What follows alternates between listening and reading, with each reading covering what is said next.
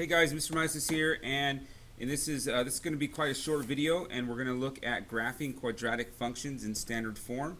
And just so you have a little bit of background here, I've already done graphing quadratic functions in Vertex form, so we're just going to apply the same idea that we did in Vertex form in standard form. So if you haven't taken a look at that video, make sure you go back and take a look at that video, and then that'll kind of clear up some questions that you might have on this video. So here is a quadratic in standard form. And the vertex is going to be negative b over 2a, and then that's going to give our x value, and then we're going to plug that value in for x, and that'll give us our y value. So f of negative b over 2a. We know that if a is negative, then the parabola is going to go down, and we're going to have a maximum on top. And we know if it's positive, we're going to have a minimum on the bottom. That's going to open up. Did I say open up? I meant open down. So this is going to open down here and open up here if it's positive. So I'm just going to do a couple of examples, maybe one example and a practice problem for you to take a look at. So let's take a look at our first one. So let's go ahead and label these. This is A, this is B, and this is C. And we're going to go ahead and use our negative b over 2a to find our x, right? Because we need to find our vertex first, and then we need to graph this.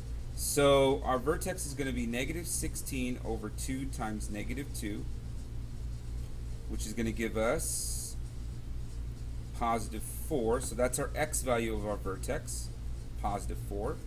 We're going to plug this 4 in to x to get our y value. So f of 4 is negative 2 times 4 squared plus 16 times 4 minus 31. Alright, we're going to plug all that in and add it all together, and when all is said and done, we're going to get 1. So our vertex is 4, 1. So we're going to go and plot that. 1, 2, 3, 4, 1. It's right here. Now we know that our vertex, our parabola is going to go down. So the method that we use to graph these in vertex form is that we chose a value that's either 1 less or 1 higher than 4. So I'm going to go and choose 3. So I'm going to try to find f of 3 now. So I'm going to plug it in.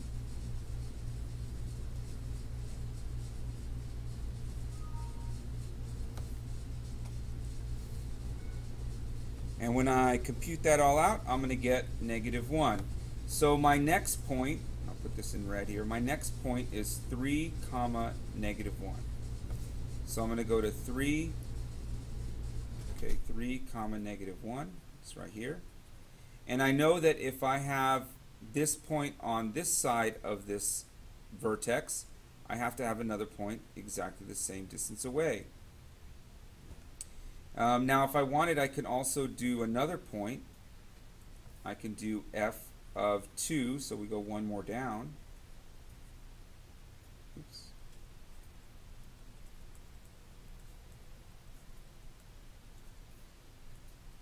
Okay, and if I did that, I'm going to get negative 7. Okay, so I got another point. That is 2, negative 7. Okay, so 2, 7's down here. Okay, I got to do the same thing that far. And I'm going to go ahead and graph my parabola.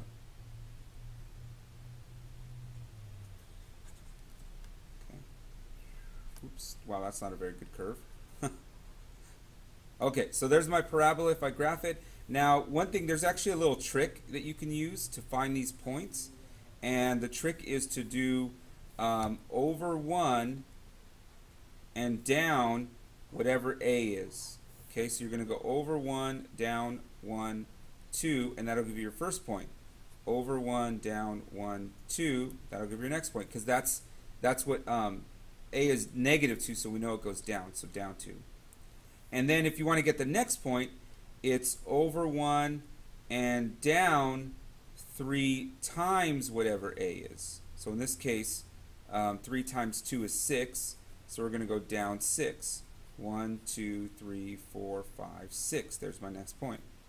1, 2, 3, 4, 5, 6. There's my next point. So the trick is, it's 1, 3, 5, 7. If I wanted to do it again, find my next point, I would go 1 over and then down 5 times whatever a is. All right, and that'll give you your next point. Okay, so that's the trick to graphing these parabolas. Let's take a look at another one. The next one's a practice one. Okay, so find the vertex by doing negative b over 2a, which is negative 10 over 2 times 1, which is negative 5. Plug in negative 5, so we want f of negative 5. Negative 5 squared plus 10 times negative 5 plus 23. Okay, it's going to give me 25 minus 50 plus 23, which is going to give me negative 2. Okay, so 20, 30, 48, yeah, negative 2. Okay, so my vertex is going to be negative 5, comma, negative 2. Okay, so 1, 2, 3, 4, 5. Now, if I could either plug in f of negative 4. Okay, if I plug in negative 4, we're going to do this really quick here because you'll see what happens. Okay, I could use my other trick. My other trick was this is a 1 right here, so I'm going to go over 1 and up 1. Over 1 and up 1. There's my next points. Okay, so I know this is going to be a negative 1 here. And then if I did it again, I'm going to go over 1 and up 3, because it's 3 times a, and in this case a is 1, so it's 3, so it's up 3. Okay, over 1, up 1, 2, 3, and then I draw my parabola. Alright, it's a little trick. Okay, there's really no rhyme. There's a rhyme and reason for it, but that's, you kind of only need to know what the trick is there.